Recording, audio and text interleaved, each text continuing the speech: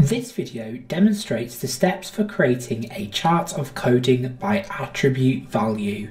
This visualization breaks down coding to a thematic code by an attribute value in your project. In this example, I want to see whether coding for real estate development varies among participants based on their age. First, right-click on Real Estate Development and choose Visualize. Chart Code Coding by Attribute Value. Now I need to tell NVivo which attribute I will chart coding against. Click Select next to the X-axis. Then the plus sign next to Person. To select Age Group, click OK.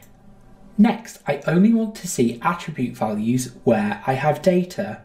So, click the drop-down menu under X-axis attribute to select all attribute values except for unassigned and not applicable.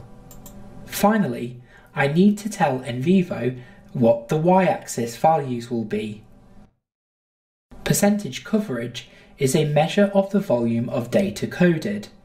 Coding references indicates the number of quotes or selections of data, and number of cases coded indicates the number of participants.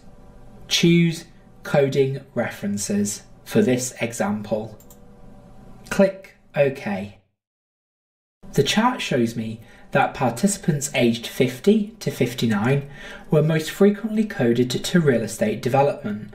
Hover over the bar to see there were 66 coding references. Double-click on the bar to view the quotes, and NVivo highlights the comments from participants aged 50 to 59. You can modify the chart to be a different style, such as a horizontal bar chart or a 3D chart. You can click Edit Labels to modify the title or axis labels. Right-click anywhere in the chart to export as a picture.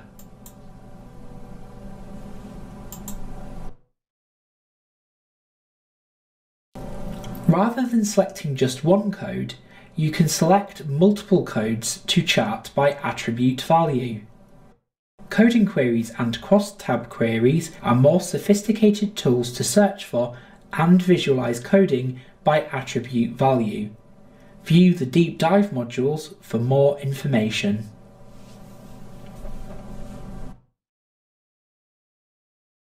您的直觉，我们的软体。买正版软体找祺荃企业有限公司，统一编号28793967，所有产品皆享咨询、支援及保固，并可开立2联式或3联式发票。Chain Enterprise distributes and sells software with the aim of offering clients guidance when choosing software, as well as technical support.